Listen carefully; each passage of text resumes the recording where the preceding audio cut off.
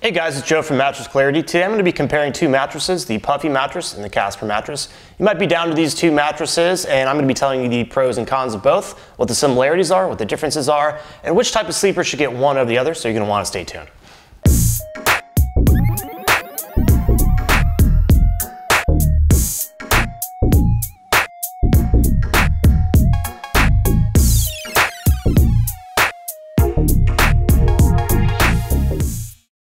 Start off by talking about what's similar between these two mattresses, Puffy and Casper. Both very popular mattresses, and when you incorporate discounts of both, they actually come out to about the same price range. Pretty similar thickness overall, have a pretty similar base layer, and they both incorporate memory foam in their construction. Now let's talk about what's different between the Puffy and Casper mattress. Number one, material. So the Puffy has a pretty simple construction, 2 layers, has a base layer, and then 4 inches of gel memory foam on top. Casper has a soft latex-like layer, then a memory foam layer, then a transition layer, then a base layer. It's also zoned to be a little bit firmer in the middle of the mattress, a little bit softer up towards the head. Underneath your shoulders will feel a little bit softer. So there's going to be some firmness differences as well. I think that the Casper is going to come in just a little bit softer, especially when you consider it has that zone support where it's going to be softer underneath your shoulders. There's going to be some feel differences as well. You're going to really sink into the Puffy. It has sort of that quick sandy memory foam feel, just given that it has 4 inches of gel memory foam, versus the Casper, which is more of a balanced foam feel overall.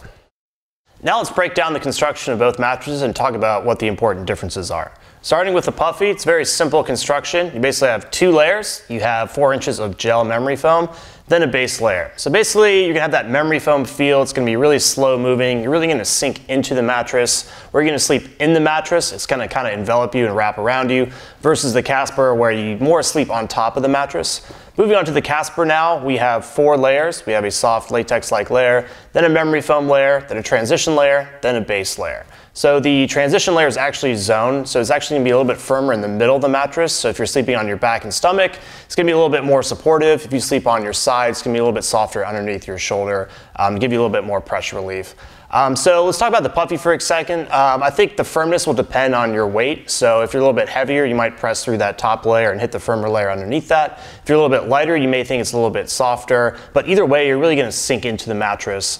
The Casper has more of a balanced foam feel, so you're going to get some of the memory foam qualities, some latex-like qualities. You're going to get good pressure relief without the feeling of getting stuck.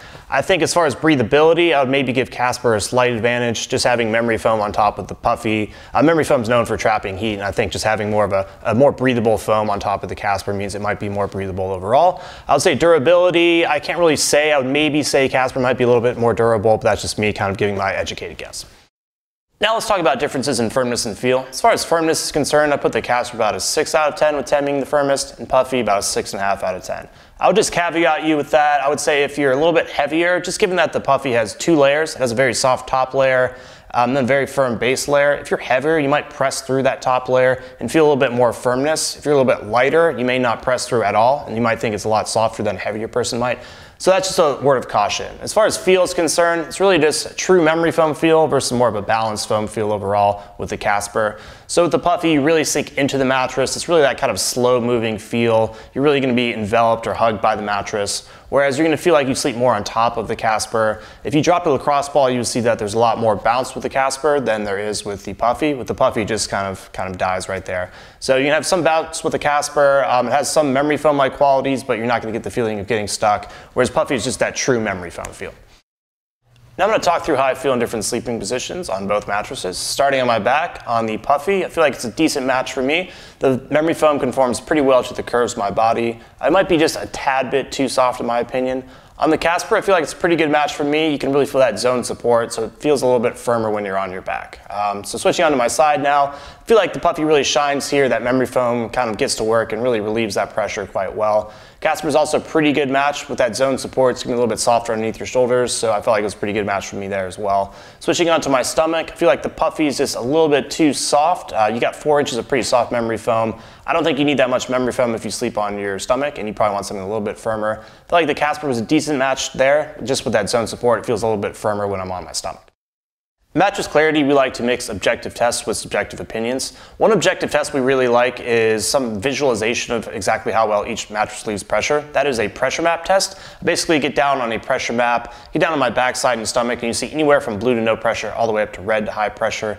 So in this particular case, what really matters is the side sleeping results. We throw up the side sleeping results with the Puffy and Casper. You'll see that there's a little bit of difference between the shoulders and hips, but they kind of cancel each other out. They actually both do a pretty good job of relieving pressure in this particular case.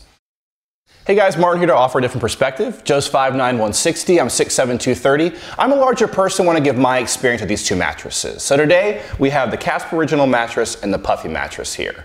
In terms of firmness, I said the Casper here was a 7 out of 10, and the Puffy here was more like a 7.5 or 8 out of 10. Now, my experience was definitely because of how large I am. So a lot of times with mattresses, especially foam mattresses, I'll press into a mattress more than Joe would, so it'll feel firmer to me. So I think because of that, the Puffy actually feels firmer to me than it did to Joe. So let's talk about the kind of sleeping positions though as well. So over in the Casper, you're gonna have a zone construction. And because of that, on my back, I feel really good support. My hips don't sink in too far. I feel really supported there. It's actually firmer there in that area to keep me from going in too far into the mattress. On my side though, I'm pressing a little bit. I'm feeling some firmness in my shoulders, on my hips, but actually less than I feel over here on the Puffy. On my stomach, I'm definitely feeling pretty well supported. My hips aren't sinking in too far. I feel really supported overall. Over here in the Puffy though, you don't have a zone construction. So because of that, on my back, I do feel decent support, but not as good as I felt over on the Casper. On my side, I am pressing way too far into the mattress. I'm kind of bottoming out, feeling some heavy firmness in my shoulders and my hips. On my stomach, at the same time, it's not firm enough, so I'm definitely bowing in at the hips there. So overall, between these two mattresses, if you are a heavier sleeper, I would lean more towards the Casper. If you sleep with a partner, there's two additional things you're going to want to consider when looking at a mattress. That's motion transfer and edge support. Motion transfer is basically if your partner's moving around on that side of the bed, is that motion going to be isolated or transfer over to you and possibly wake you up at night? Edge support is basically can you sit towards the edge of the bed, can you sleep towards the edge of the bed without feeling like you're going to fall off? So as far as motion transfer is concerned, I would give the advantage to Puffy. It has memory foam on top and that does a very good job at isolating motion. As far as edge support is concerned, I'd give the advantage to Casper. It just seems to do a better job of kind of preventing that rolling off the bed feeling. Now the moment you've all been waiting for, who should get one over the other? As far as who should get the Casper, I think if you sleep on your stomach and back mainly, it's going to be the more supportive of the two. Definitely combination sleepers having this zone support means it's going to be a little bit softer underneath your shoulders, which makes it good for side sleeping, and more supportive when you're on your back and stomach, feels a little bit firmer because of that zone support. I think heavier sleepers may find this to be a better match. Just having more layers and having that transition layer means you're not going to bottom out if you're on your side. So I think it's more appropriate for heavier sleepers. And if you want to move around more easily, have more balanced foam feel overall, that's definitely what the Casper provides. As far as who should get the Puffy, I think if you really like sinking into your mattress, you really like memory foam, you've had success with that before, that's definitely the type of feel that you get here. I think if you're a light or medium weight side sleeper, the memory foam really gets to work, does a very good job at relieving pressure, and can be a pretty good match for you in that particular case. All right, to wrap up, hopefully I've given you a good overview of the similarities and differences between these two mattresses. I think the differences are pretty clear, but if for some reason you're still confused, you can just leave a comment below. Tell me a little bit of information about yourself and your sleep preferences, and I can give you a personal recommendation. I'll get back to you as soon as I can. If you're just getting started with your research, definitely check out mattressclarity.com. If you want to see a full list of our top picks, simply Google Mattress Clarity Best Mattress. Once again, let me know if you have any questions.